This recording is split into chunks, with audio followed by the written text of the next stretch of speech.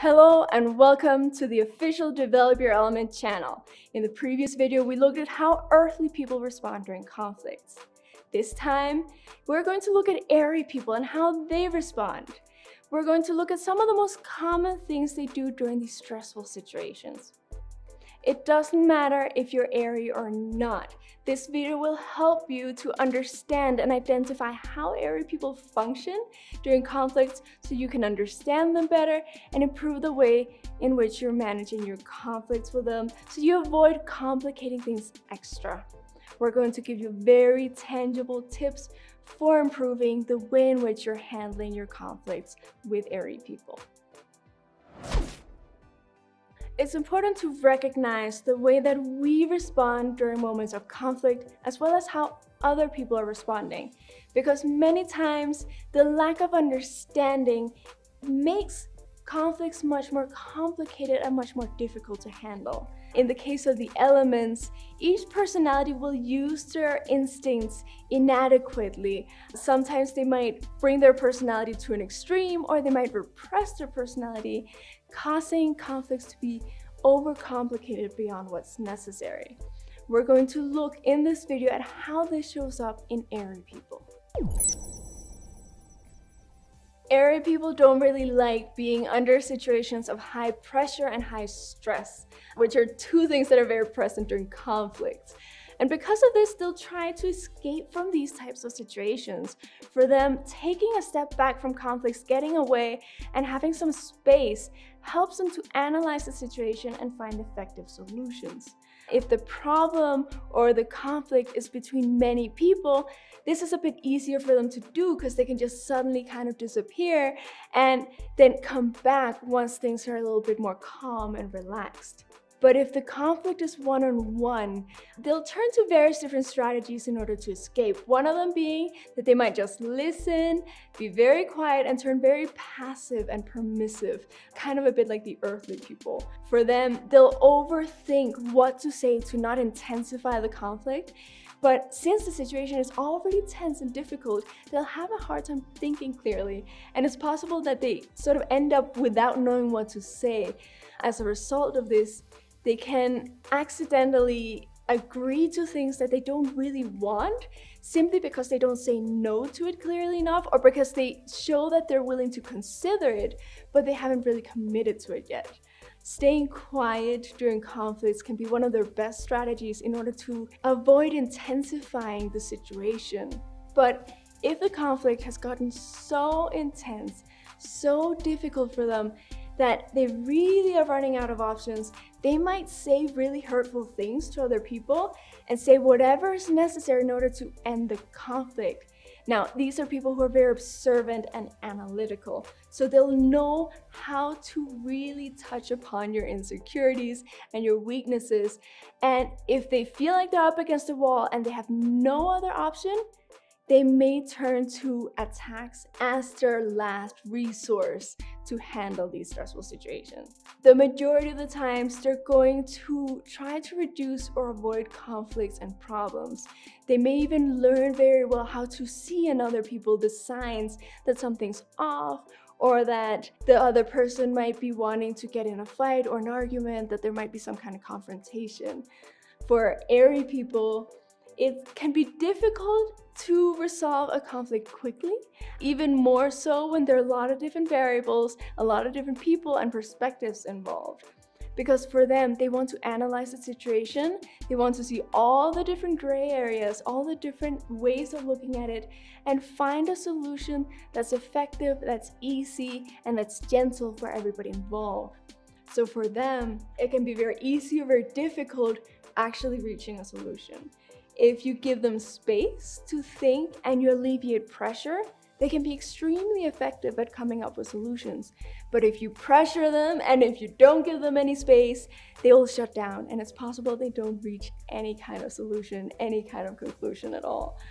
For airy people, it can be very difficult to communicate during conflicts. If you want them to share their ideas and their opinions, what they're thinking, you'll have to be very clear that you want them to be involved, and you also have to wait for them to feel comfortable sharing. If you have the opportunity to talk to them in a private and calm setting, it's more likely that they'll share their ideas than if you're asking them to share in the middle of the chaos of the discussion. All these instincts, all of these needs, they'll intensify when the airy person is drained or insecure. So that doesn't mean that they'll always be like this. An airy person who's regenerated and secure themselves can deal with a lot more intensity and will have an easier time with conflicts. But there are also airy people that when they're drained, they will disappear from problems, from conflicts. They might disappear from their relationships for long periods of time. Some airy people, they can be in your life and then disappear for years even.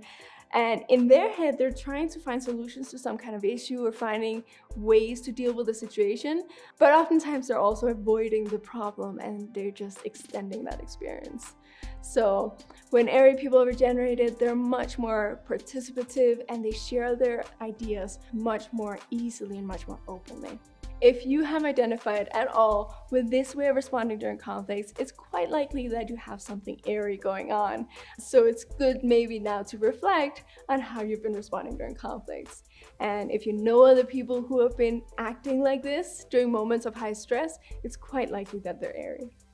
Now that you know how airy people respond during conflict, I'd like to give you some recommendations so that you can resolve conflicts with them much more easily. Although the most important thing during a conflict is not to suppress any of their instincts and allowing them to manifest their personality openly, we're going to look at some more practical tips for how to make this happen. Don't be too intense with an airy person, and even less so during a conflict. Don't pressure them to make decisions and let them sort of take their own time. With them, one very useful tactic is sort of expressing the ideas that you want them to think about or understand ahead of time so that they can sort of take their time to resolve the conflict afterwards and during a more calm and peaceful setting. You can even avoid conflicts with them completely if you start expressing ideas sort of with a bit of time before decisions have to be made, because then they can take their time, relax, consider the things that you want them to consider, and you don't come at them right when it's time. We need a decision, we need a solution right now, moment of pressure. Also, if you want an airy person to open up more and share with you more, one thing you have to do is relieve pressure, sending them the message that there's not going to be a conflict or any more tension based on what they say. For them, it can be very hard to open up in front of other people, but when they feel a sense of trust, they're very transparent and very open.